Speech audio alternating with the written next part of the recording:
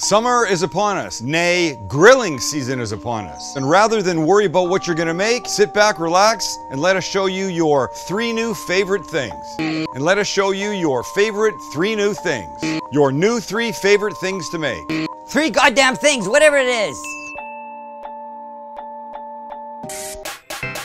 Damn it, sometimes my head. You know what Max said to me the other day? I'm embarrassed to say this. So what happens when we start, I say what you've just heard. I said something the other day and Max said, my son, who I didn't give birth to him, but you know what I mean. My son said, we need to put a little more thought into let's put a little more thought into what you say at the beginning of these things. Listen, it's been my hallmark for years not to know what I'm saying. Think that should be obvious. Doesn't matter. 3 things, pull these off in a half an hour, no problem. Number 1, you like grilled ribs? You know how long they take? You're looking at least a couple of hours to make them happen. No, not today, because today we're using country style pork ribs, boneless. Start to finish, 15 minutes. How's that? Put that in your bong and smoke it. Then we're gonna make gambas al ajillo, which is a Spanish dish, is essentially garlic shrimp. And we're gonna do it on the grill in a foil packet. Just make it in the morning, seal it up, then throw it on when you need it. So good, so delicious. We'll serve a little Spanish style garlic tomato bread with it. And last but not least, the smoke is coming off this.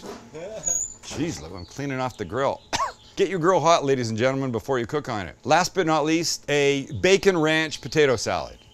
All good, all delicious, all easy. So as I said, sit back, relax. We're starting with the ribs. Boneless style country ribs. Sometimes they come like this, sometimes they're shorter. Doesn't matter. The beautiful thing is there's no bones, they cook nicely, they're delicious. But I'm gonna make them a little bit smaller because these are kind of big and meaty. So let me whip out my 6-inch boner knife.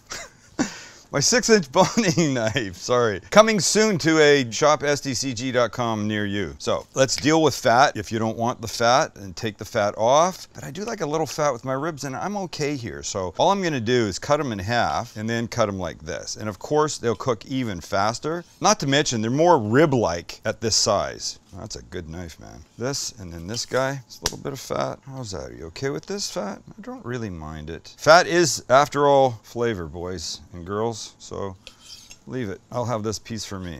Let's do this. We'll get a little bit of oil. We'll do this on both sides, but we'll also season them. Okay, all we're gonna give it is a little of our BFF, our salt, pepper, garlic combo. Perfect ratio, by the way, of each. We did the work so you don't have to. We'll give these guys a quick turn. We hit them with the oil again, and we're beautiful. Okay, good. These are gonna go on the grill, but we'll wait till the shrimp so we can do it all at the same time, and then the boys don't have to move because they don't wanna move. All right, shrimp next. We begin with a bowl and about a pound of 1620 shrimp, tail on, deveined, and peeled. 1620 means there's between 16 and 20 per pound. It's a nice size shrimp, especially for this. And we'll add the following. Nice little squeeze of extra virgin olive oil. We do want the richness. About 6-7 cloves of garlic, that we actually want the garlic, minced. Out it comes. Salt and pepper, some red pepper flakes, just a little bit, not too crazy. Little smoked paprika. I say it all the time, if you're only buying one paprika, make it smoked paprika. It doesn't matter what brand it is because it's better. We need about a half a lemon, no seeds, so squeeze through my fingers just in case. There's one more thing that we'll add in a second, but we'll give this a mix. Lovely.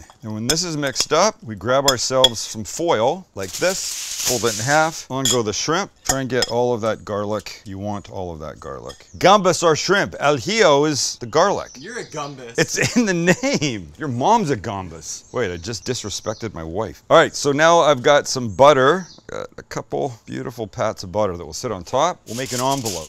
I want to keep it fairly flat so the shrimp are not in a mound. And then we fold up. The idea is to steam them inside of this package. Great. Going to be fantastic. So the shrimp are ready, the boneless ribs are ready, we're ready to go to the grill. With our grill hot and sprayed, on go our boneless ribs. Beautiful, lovely. So these guys are probably somewhere in the vicinity of 15 minutes, but we're gonna turn them every couple of minutes. Fine, it's easy, you're here, it's summertime, you got a drink in your hand, you got music playing, you got friends over. And if none of that's going on, it's still you and the grill and those, and everything's gonna be great. And on this side, on sort of medium-ish low heat, will go our shrimp. Like this. Cook, little man, cook. It's gonna be great. It's maybe 10 minutes, you know, it's all good. These are cooking. Look, they've only been on for a few seconds. And already we're starting to get a little bit of color. Love it. See down here. Yeah.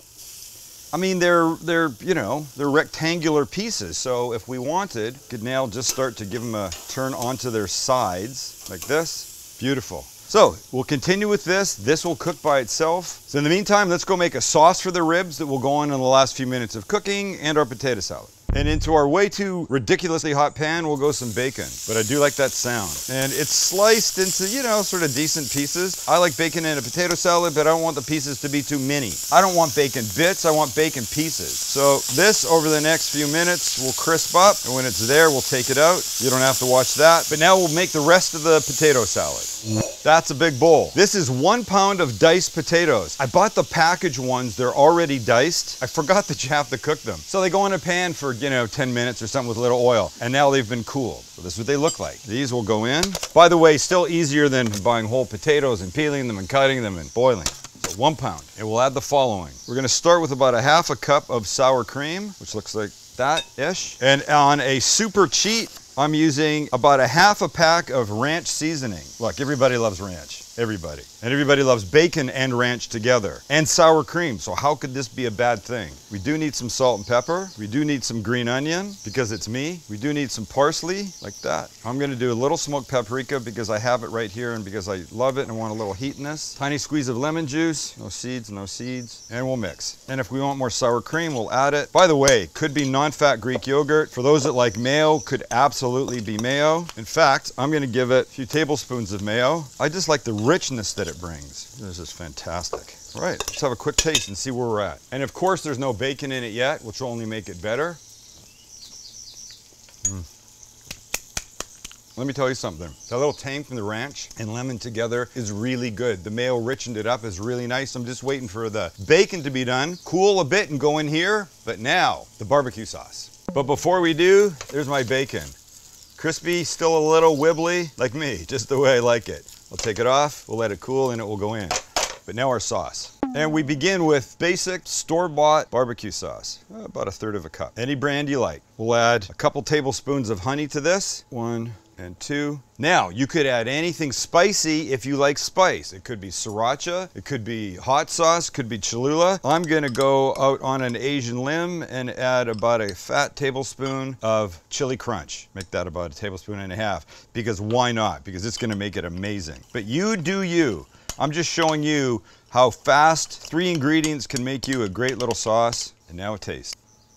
I'm gonna add a little more. But now let's go check our what's over here? Our ribs and our shrimp. Come on. I temp the ribs. They're all between about 130 and 135, and this is the time to put on sauce. If you sauce them too early, they will burn because of the sugars in this, and that's not good for anything. So you wait till you're pretty close to the end, and then you give them a beautiful glazing like this. And then right away, we'll turn these guys over. Let that sauce burn in a little bit. And do this other side. The art of barbecue saucing. Just remember that. Not too early. All right, those are looking great. Let's check our scrimps, shall we? So I'm gonna take them off the heat. Oh, look at what's happening here. Butter. Butter's happening. Let me just get them in here. Now, give them a quick peek. I think they're gonna be ready. I think it's been about 10 minutes. Oh, shit. How am I gonna do this? Chance, you're young, weren't you offering to do this? You got the chef hands. I got old hands is what I got, man. I need these to last me the rest of my life, which is a lot shorter than yours, buddy. Oh, son of a biatch. Look at that. Holy S. Okay, those are perfect. I'm gonna give it one thing, a little vermouth. You could use a little white wine. Beautiful. I'm gonna seal them back up and let that just sit in there a bit. But now stay there because we're gonna do something cool with some bread. Okay, one last thing, just a little parsley. Look at how beautiful those are. Last thing we do is we take a little baguette I've sliced in half, oiled with some good extra virgin olive oil, and on we go. We're gonna let this get a little charred. It's only gonna take a couple minutes. Then we're gonna pull it off and do something great with garlic and tomato. And then we're there, guys. Everything's coming together. So if you guys want, go to the other side and we'll make it happen. Here's our bread. Perfect. Here's a garlic. Here's a garlic clove and a tomato. Now watch. I'm gonna take the clove and cut it in half. And while the bread is warm, I'll just rub the garlic across. Oh, and the delicious flavor this will impart and smell, which I'm already getting. But wait, because it gets way better. All the way, all the way, all the way around. Need the other side, grab the other half. Obviously as big of a clove as you can get. And I did not have very big cloves left. I thought I had more. Okay, good. Now you take your tomato and you do that. And then squeeze a little bit and rub. Squeeze and rub. Squeeze and rub. And now you get tomato on top of this garlic. This is about as simple as it gets. I mean, there's a version that you grate the garlic and then put it on top. And for me, I think less is more in this case. I like seeing a little bit of pink, a little bit of some of the pieces, but that's great for me. And then just a little salt, pepper, garlic on top. Oh, shit, look at that. Here's what we do. We'll take our bread, cut it, put it here, turn some over. Imagine how good those are gonna be. Then our shrimp, because what you want is you want to be able to dip the bread in with this delicious shrimp juice. This butter, the vermouth is all fantastic. Here's our potato salad with the bacon. Fantastic. And a couple extra pieces for the top. That's good. I'll put that there, and right in between will go our ribs. Wow, look at these guys. Holy shit. Holy shit balls. And you're done, ladies and gentlemen. What more could you ask for? We did this in an hour, and that's talking and moving cameras. I said it in the beginning. You pull this off in 30 minutes, no sweat. Look, I think we've done a nice job here. I've been dying for this. A little bit of this tomato garlic bread, but I'm gonna do this first. Dip in that sauce, take the shrimp tail off, put that on there. That's gonna be a big one biter, but damn.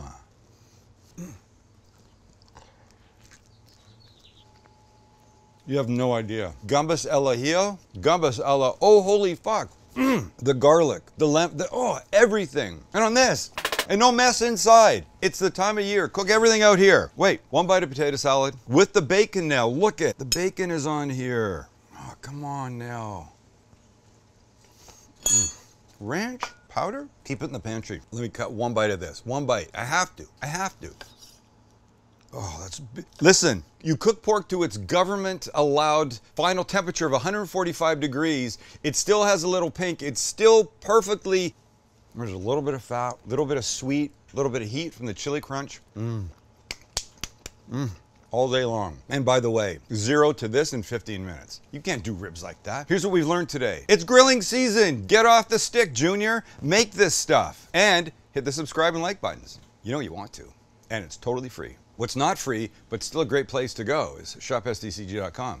You can get our BFF, our BFA, our knives, our cast iron pans, and stuff like that. And anything else new we have, that's where it will live. Enjoy the, hopefully, better weather. Enjoy the grill. Get it clean. If you haven't cleaned yours in a while, now's the time to do it. Get it hot before you cook on it, oil it up, and away you go. Love this time of year.